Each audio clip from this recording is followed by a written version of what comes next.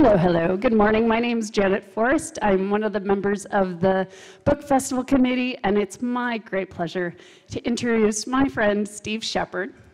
Steve Sheppard is a writer, musician, and songwriter.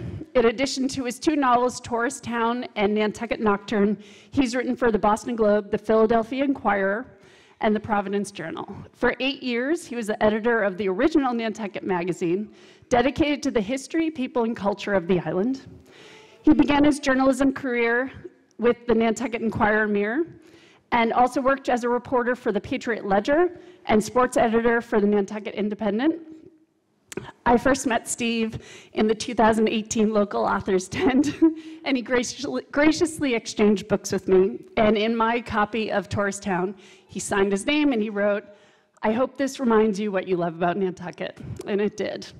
Steve is in conversation with John Stanton, a newspaper reporter at the Inquirer Mirror, editor of the magazine Nantucket Today, and documentary filmmaker who just the other day returned from shooting a film in Belfast, Northern Ireland. So welcome, John and Steve.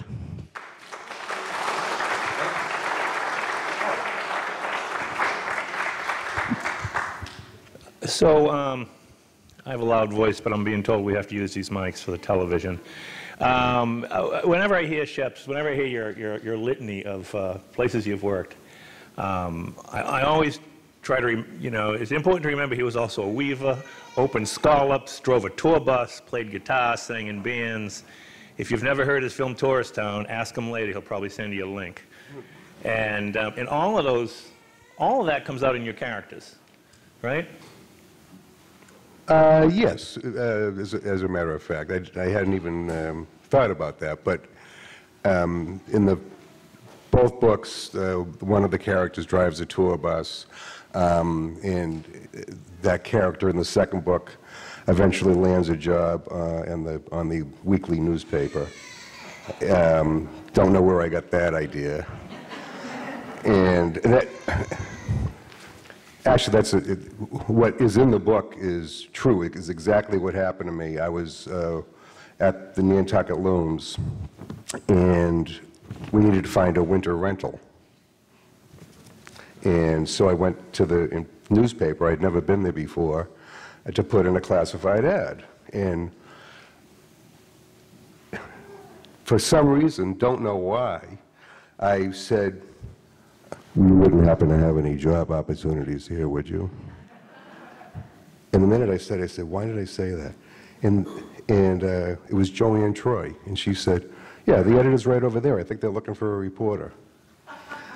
And I walked over, and I walked out with a job. Come to find out, the person I was replacing started work at the Nantucket Looms Monday as a weaver. So. In those days, the newspaper was going out in the street and just grabbing random people and dragging them inside. I guess so. Right? There's an old joke from the old days that two guys go to apply at an old newspaper in the 40s, and the editor goes, "Which one of you can read?" And one guy raises his hand, and he goes to the other guy, "All right, you're the photographer." But they come out in your, Clarence Digit Hathaway, yes, to me is a typical Nantucket guy that would be sitting next to you at the chicken box on 3 o'clock on a random Tuesday. Well, that's kind of where he came from, working at the newspaper, being out, and interacting with a lot of people. They kind of all filtered down to this character, Digit, who's speaks for Nantucket, And he does. He speaks for the Nantucket that's the Nantucket we all know, not the summertime, right? Nantucket's a mirage, really. It's all things to all people. There's a summertime Nantucket with million-dollar houses and fabulous parties and high-end restaurants. And then there's guys like Digit who are smart enough and they understand their sort of legacy here, but they're islanders, right? They're just trying to hang on. Right, and and that's it. They're just. But what comes through, I hope, in the books is they're not just trying to hang on, but their love of Nantucket is what is kind of their reason for being, and that they feel fortunate to be here, and Digit especially feels fortunate to, be a X-generation Nantucketer. In the beginning of the book, he's thinking of his great, I think, is it 3 or 4 great-grandfathers who was a whaling captain. And from that, he thinks that he's a scalloper. So I kind of was making maybe a parallel between scalloping and whaling, and how it's people still making their living from the sea, even though it's closer by. Well, and you told me once, last time we spoke, it was at the Chicken Box, I think, and you told me that... I've never been to the Chicken Box. How could that have been there? I don't even know where it is. But you told me that you thought that the characters in here were in a Nantucket that's sort of out of time. Yes. They're not in any specific era, but No. they really seem like us when we were that age. Yeah, I remember I called you a lot, John. I was asking, what was that we did there? One thing I want to say before we go is I want to thank John for being, I want to thank all of you for being here, and I want to thank everybody with the Nantucket Book Festival for this. It's just so wonderful.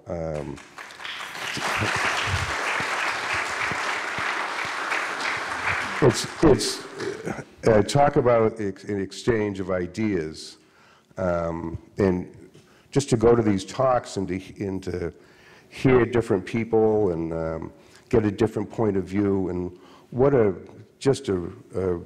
thing in these times to hear different aspects and hear different stories. And I don't know if we're, it's a great thing, and plus free and open to everybody, and it's just a wonderful thing. So thanks so much.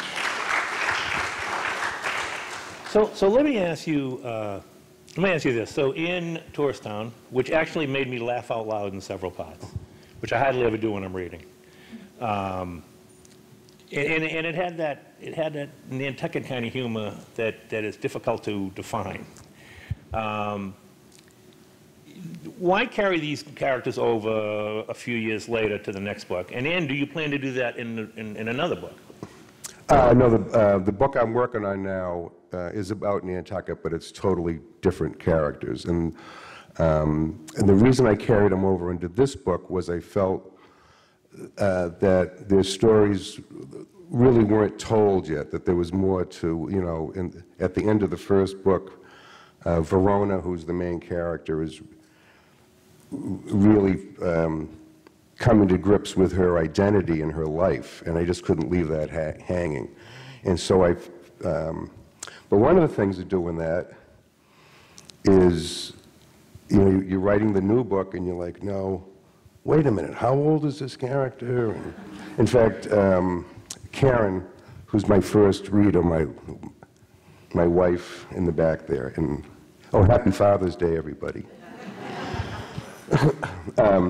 She was saying, now how old is this character? And I'm like, gee, I never thought about that. I better. So that's why in this new book, I'm like, I'm starting from fresh and starting with new characters. I even got a guy coming in. He wanted to retire to Martha's Vineyard, but they're making him come here for a job. Well, man, I thought it was a great idea because the beauty of this island, as we've all experienced, is, once upon a time it was different, and then things changed, but the people in the middle, the people stay relatively the same, although you hope that you get a little older that you can get past your mistakes. Right. That's not always true. No. Speaking of my wife, too, isn't it funny that we met through reading? I was the manager of a bookstore, and she walked into my life. She walked into my bookstore and into my arms.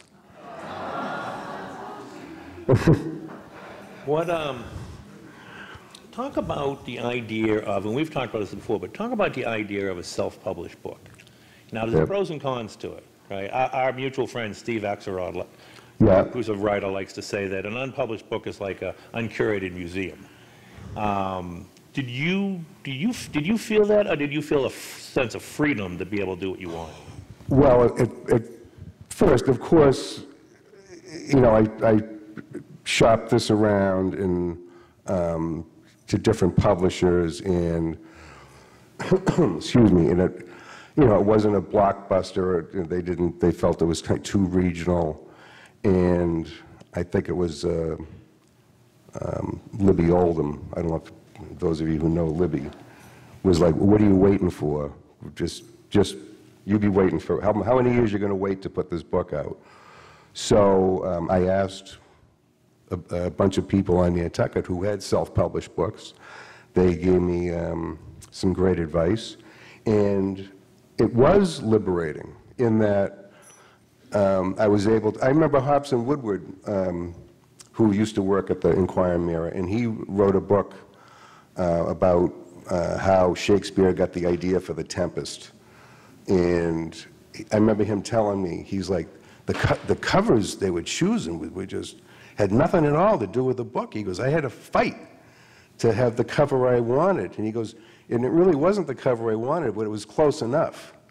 And so I thought of that, and I was like, gee, I can do any cover I want. So again, not to mention her name too many times, I enlisted my wife, who works pretty cheap, and she painted the covers of both books.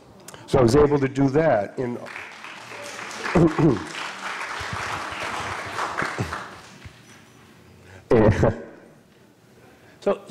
yeah. Okay, good. And then inside, especially with the tourist, I was like, oh, I got all this freedom. I can do whatever I want. And so I added poetry to it, and I didn't any restrictions. I didn't self-edit. And people say that's obvious. So it was freeing to be able to, have the book go the way I wanted it to. And I think the book came out better because the shackles of whatever were loosed. What's the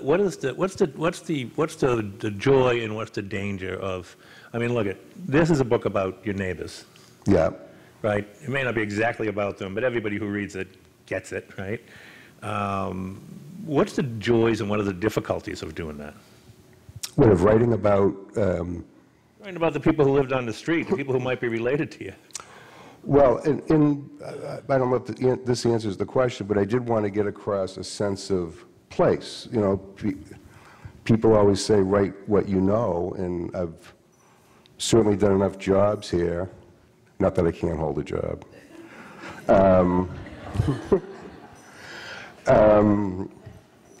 that, I kind of know this place or wanted to convey what it's like to be here for people, who aren't on Nantucket. And even this weekend, hanging out with the other writers, I mean, a lot of them have never been here before, and they're all like, is it always this way? And here was we were going to the White Elephant, and a couple of the guys were saying, like, is everybody always so friendly here? And I said, we don't see a lot of strangers. Well, we see too many of them in the summer. Right. But I wanted the book to convey a sense of place. So I hope that comes across. So Nantucket itself, I wanted the island just to be a character as well, because the island speaks to all of us in different ways. When you think of the artists who are out there, and people who have been writing about it for years, people gladly coming here, not just on vacation, but coming here because of the history of the place and of the people who have been here. I'm on this stage right now, and I'm sitting with it's on the same stage as Thoreau and Emerson and Frederick Douglass, and how wonderful today, Juneteenth, to be on the same stage as Frederick Douglass was here speaking to audiences, and how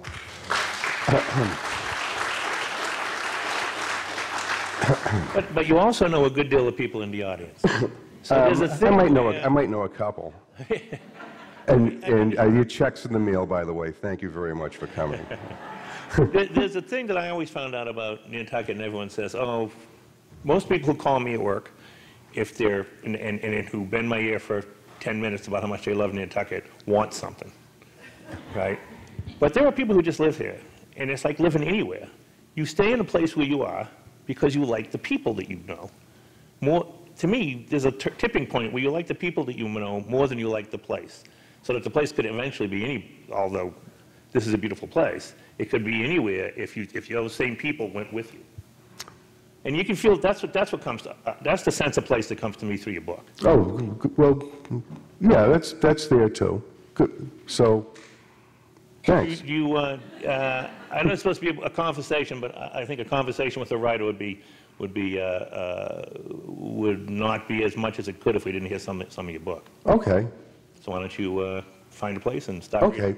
I know a lot of you brought copies of your book. Turn to page. It's not 11 o'clock mass. Oh, geez. Joanne Skokin, who works at the drugstore, and I told her sister this, when I said, hey, you're going to come to, I'm doing a talk on the book. When? I said, Sunday at 11. Aren't you going to Mass? So, I want to ask, how come you people aren't at church? Anyway. Well, now that you're going to go to hell for that, you might as well entertain people on the way. Right. What was it? Huck Finn who said, all the people will tell me that, what was the, I'm paraphrasing, wicked. Mike. Well, Can't hear you. You got to use your mic. Now you actually are only talking to me. What did Huck Finn say? That all the people that are telling him to act this way and go to heaven, he's kind of like, I don't know if I want to go to that place if these people are going to be there.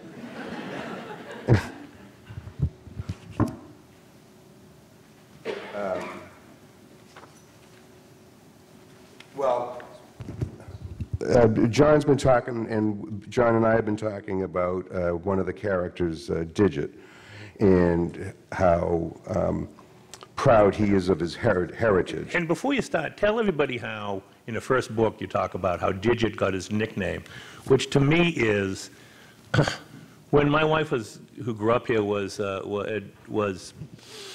younger, like a little girl growing up, everybody she knew had a nickname. Yes. Older men in their 70s had nicknames. And tell them, so it seems like a particularly Nantucket thing. Tell them how Digit got his nickname. Well, and that was the thing. I mean, there are so many people here on the island who are known by their nicknames, and you don't even know their first name. So it was just natural to have this guy named Digit. Well, for one thing, his first name is Clarence, and so this is kind of it was an homage to, God rest his soul, Frenchie Doucette, who everybody knew him as Frenchie, and because he said, he goes, yeah, they named me Clarence, and he goes, I was Frenchie from the day I was born.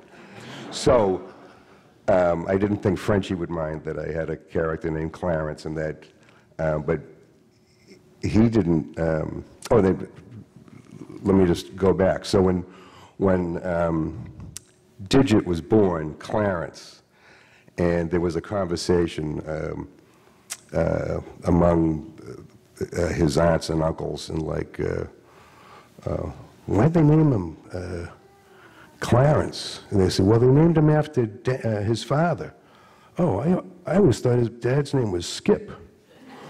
So. Anyway, not to ramble on too much. Okay, so this... You're here to ramble on. So Digit got his name in school because he was counting on his fingers in grade school, and some kid goes like, oh yeah, look at him, he can't even count. He just, we should call him Digit, and the name stuck. So...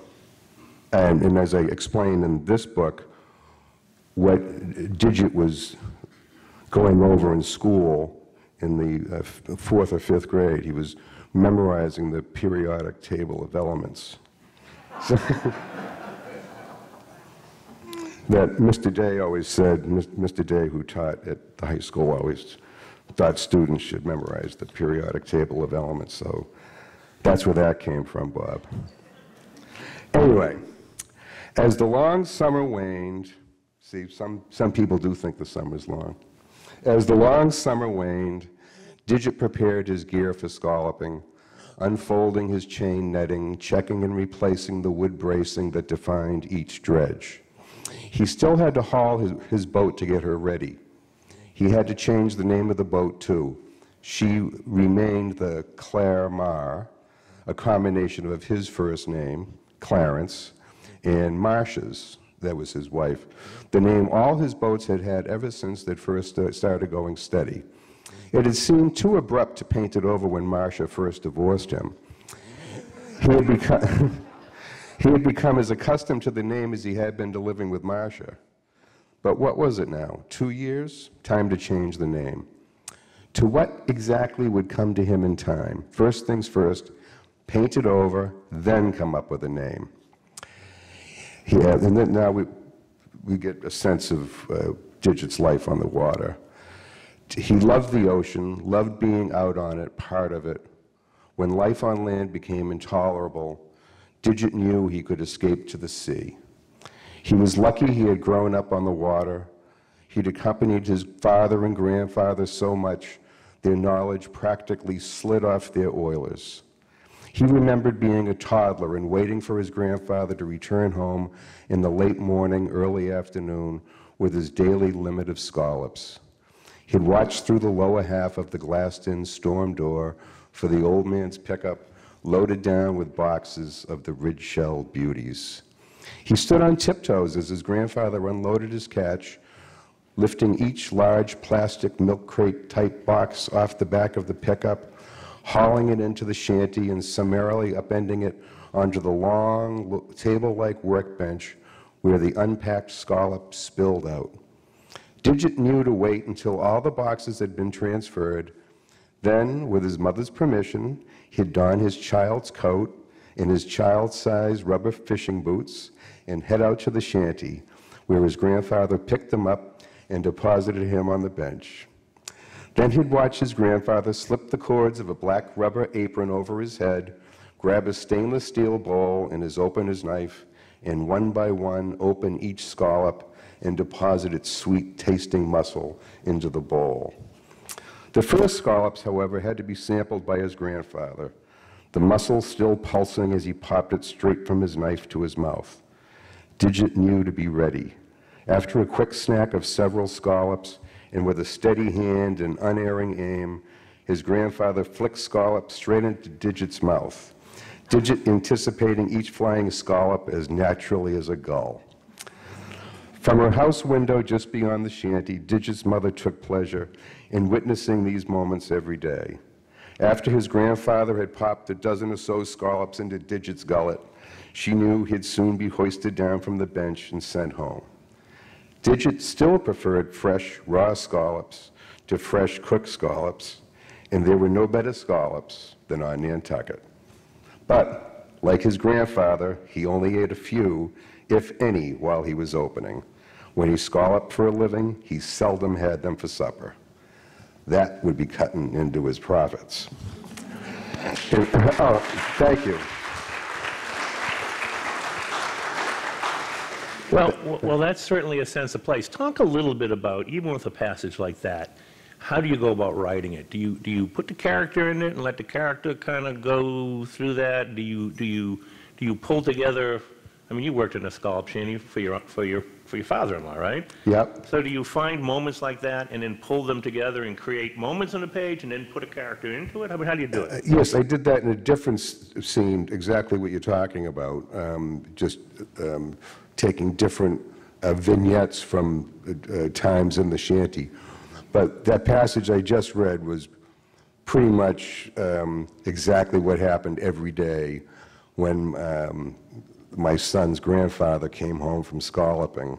And that's that was the thing. He'd wait for his opa to come home, and he'd go out into the shanty, and it really was true. He'd flick scallops into his mouth, and then he'd send it back home to his mother. But, excuse me, there's another scene where Digit's in the shanty, and his opener, maybe I should try to find that. Sure. Oh, can you? Because his opener is quite a character in his own right.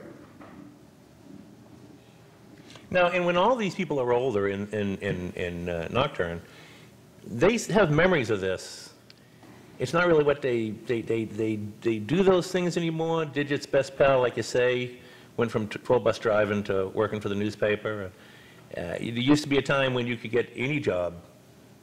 You know, I moved here, got a job as a carpenter. I had absolutely no idea how to do that and absolutely no skills. But I didn't have a DUI and I owned a truck, so, you know. It seems like everybody I know started out one job or another that way and then learned it as they went along. And that's the beauty of living on Nantucket.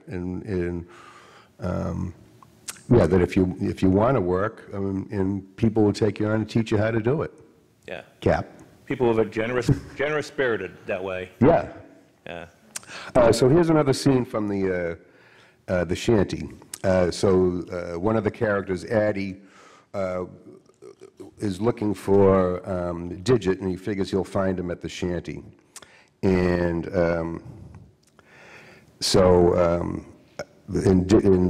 Addie says, I thought I'd buy a pound to take to Verona. That's his girlfriend. And Digit says, buy a pound? There's an apron, there's a knife, there's a bowl. You can open your own pound, which is kind of how it is in the shanty. Addie knew Digit wasn't kidding. Although he hadn't opened in a couple of years, the motions came back to him automatically. He wasn't fast, but he didn't cut into Digit's profits either. Roland entered. Now, Roland is Digit's opener. Oh, Christ, times must be desperate, he said, singing Addie. Nice to see you too, Roland, Addie said. Step aside and leave the opening to the natives. Roland took up his usual spot at the end of the bench. Immediately, the scallops were flying. They opened in silence. Roland already had at least a pound in his bowl, while Addie, who'd started well before, had maybe a quarter of that. You guys ever hear about the robbery? Addie said matter-of-factly. What robbery? Digit said. If there's been a robbery, I'd have heard about it, Roland chipped in. No, this one happened years ago, Addie said. It was a treasure chest of some sort, locked in an old safe. The one the school kids were trying to figure out what was in it? Roland asked. I remember that. They all thought it had pirate gold in it. What about it? Nothing. I just thought it was interesting. You going to write about it? Digit asked. Write about it, Roland said as his hands continued their nonstop motion. You writing a book report or something? I thought you drove a tour bus. He works for the paper now, Roland, Digit said. Oh, Jesus, Roland said. Better be careful what I say. I ain't never been in that paper, and I never intend to. Why not, Addie asked. Roland's comment took him aback, and he wasn't sure why. I don't need nobody twisting my words around. What makes you so sure anybody would want to talk to you anyway? Digit said good-naturedly. Roland stopped opening for a moment. Remember that girl from the Cape paper came in here a year ago looking to write up something about scalloping? He recommenced opening as though he couldn't talk without working, which is true. A lot of guys like that. I think it was opening day or something. You'd gone out with George and had a double limit, and he was in here with us. I think Jimmy Caldwell was in here too. Oh yeah, Digit said, reaching for a scallop. She came by when we were unloading. I think George told her she could come by the shanty. He probably wanted to ask her out or something, Roland said. Well, she came in here asking her questions, and I wouldn't say a peep. She tried taking a picture, too. That's when I went out and emptied my barrel. Was her name Ellen? Addie asked. How in hell should I know? Roland said. What, you want to ask her out, too? I've got a girlfriend, remember? Roland snorted, continued opening in a way that said the conversation wasn't worth his while. Anyway, Addie exhaled, I guess they never caught whoever did it. I'd forgotten all about that, Digit said. Didn't seem that important. He stopped and thought for a second. I do know this. It was right around the time Dirk Caspian got arrested. Maybe that's why I didn't take much notice of it.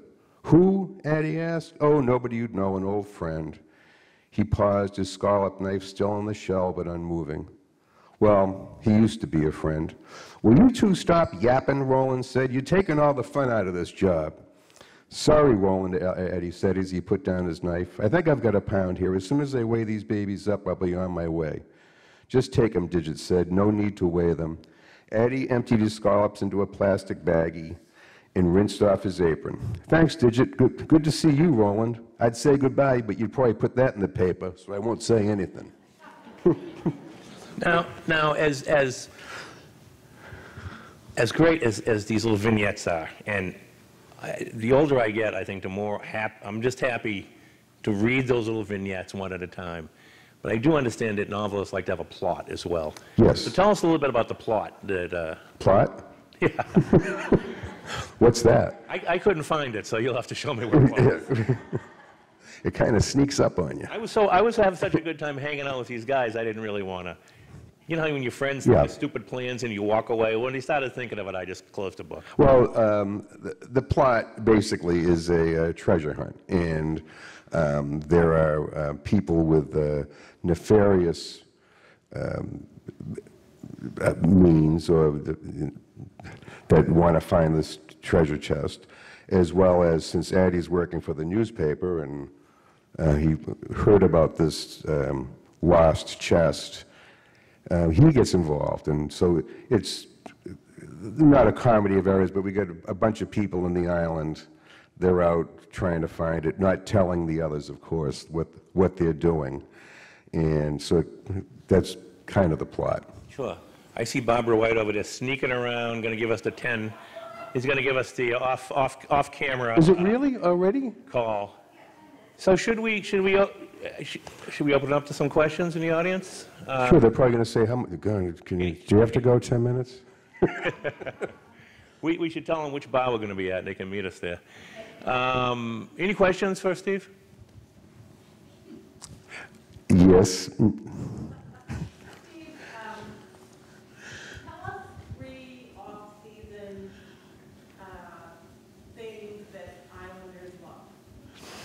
Wow, 3 off-season things that Islanders love. Well, one thing is, okay, going to the Stop and Shop and not having to, time it. You not have to look at that. You can go whenever you want. That's one. Yep, same with the post office. I think number 2 is, really going to the beach alone. And I know there is a leash law, but some people, they love the winter because they can let their dogs run on the beach, and they know that, and people know the beaches where there aren't going to be anybody going by. And number 3, both my kids were born in the summer.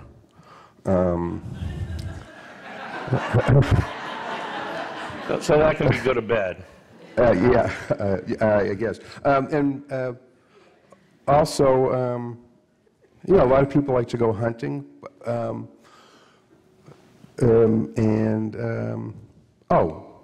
also, people really love to read in the winter here and hunker down with a book. And and there was that moment, and I always thought it went around scallop season, which is why I love those passages you read so much, that this place becomes a small town again.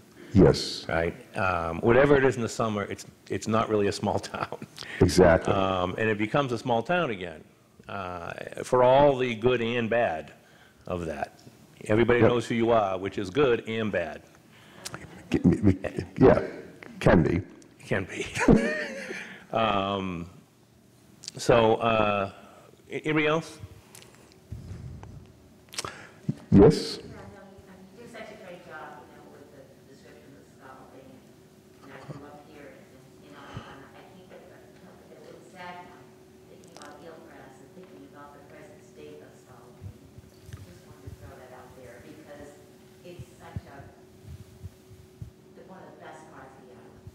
Absolutely, and it's our last real fishing industry here, and hopefully with the fertilizer article that passed, that makes a difference. Hopefully, it might just be cyclical. I know the scallopers all talk about it. And you ask the scallopers, how's the season going to be next year? And they say, we don't know. They go, we really don't know anymore, and not until we get out there. And this last season, they had predicted it was going to be bad, and a few guys were able to fish all season.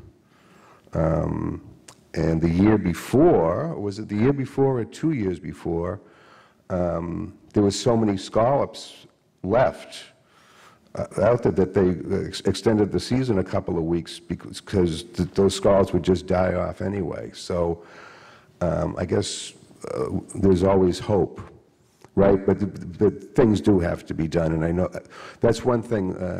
This island's very proactive in that. I mean, the Shellfish Association is just wonderful, and people care. People really care about it. So, as they do about so much on this island. I mean, when you look around at what's been preserved on this island that could have just, gone away, And part of it is there's no one answer to the harbor, right? There's no one answer to the almost devoid of scallops kind of situation it's in now compared to 15 or 20 years ago. And it's going to take time. There's no one answer, plus it's going to take a long time for any of these answers to show, right. that they're working. So it's a difficult thing. Right. Most of the guys we know are old-timers. Yep. And if you haven't seen John's documentary, The Last Bay Scallop, it's just marvelous, and it's really great. And, You go log rolling in our time. Anything else for Steve? yes. Who's your favorite Nantucket character, real or imagined?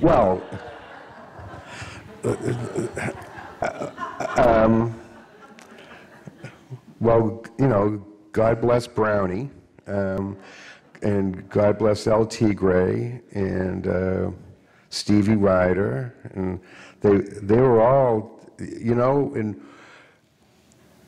they were all great characters. And where are those characters now? I mean, right? And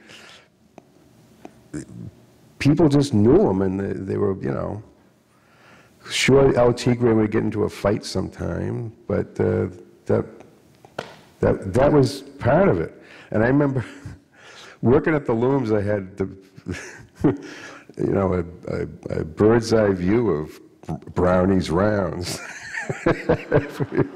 every day. And it's true. You just where are the characters? Well, it's too expensive for them to live here anymore. Over the last couple of years, that's true. a half dozen of my old friends all moved. Yeah. They were guys you'd want to live next to. They were interesting guys to know, but they couldn't afford to live here anymore.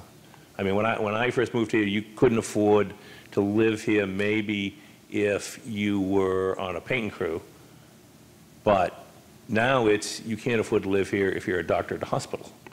So that's getting a lot. Or sadly, sadly a teacher or a policeman or a fireman. 40 positions open at the school because they can't. And that's what Shep, I can't call you Steve very much because I've always called him Shep from the first day I met him. Shep, his last job was a school teacher. Yep. So he knows all the ups and downs of that profession as well. We're getting told that we're running out of time. 4 minutes. There you go. Another question? Steve, how do you plan your day so you have time to write? Good question. Oh, And with COVID, did any of what's going on in the last couple of years you're writing this book, in your personal life or in the life that we all had to deal with, was that a good thing or a bad thing? well, with COVID, we weren't going anywhere. I was, teaching remotely, so you suddenly had all this time. So, yeah, that's when I wrote the majority of the book. I was like, well, I might as well find a positive out of this and hunker down and write. But to the question, Bob, it's, you know, the writing goes best when you have a set time and you adhere to it and you're disciplined, and it really, your mind kind of opens up and you know, says, oh yeah, this is what we're doing now. And but am I organized enough to stick to that? I always say I gotta get on a real schedule here. So it's like going on a diet, right? Theoretically, Yeah. we all want to do that. Is it going to work? No. Yeah. We also know where the chips are. I just got to get more disciplined, as my wife can tell you, Yeah. in many aspects. Do you have a set number of pages you like to do a day? Or? I like to do write the magical 1,000 words a day, right? Blue, is that like a goal, right? And so yes, if I get 1,000 words, I'm happy. And yes, and there are times where I'm like done and I do the word count, 760 words. I'm like, all right. And a lot of times I just, go either take notes or as Nat Benchley used to say, you like to leave a little window into the next day's work. You don't want to just leave it hanging a bit. Leave it that you have something that you go right into and then start your next day's work. So I try to take that advice too. All right, one last quick question from me. What are you working on now? I'm working on a new book. This, as I said, this one has, we're introduced to new characters. It's a murder mystery. So let me ask you this one last question. Whatever happened to the great Brockton novel? I think I read a chapter of it once upon a time. Well, Steve Sheppard is actually from, although he's lived here, everybody knows him from here. He's actually grew up in Brockton, Massachusetts, and wrote what I thought was the chapter I thought was great. I never know where it went from there. Oh, thanks. Well, that's still that's still to be continued. I mean, hopefully, someday, the great Brockton novel will. It does have its. Well, it hasn't been written yet, so I thought I'd write it. And that'll be a place that you won't have the luxury of writing about a place everyone loves. That'll be about Brockton. Yes, I mean there were parts of Brockton to love. All right. So thank you very much. Thank you all so much for being here. Thank you. Thank you, John. Thanks very much. Great job. Thank you. It was great, man.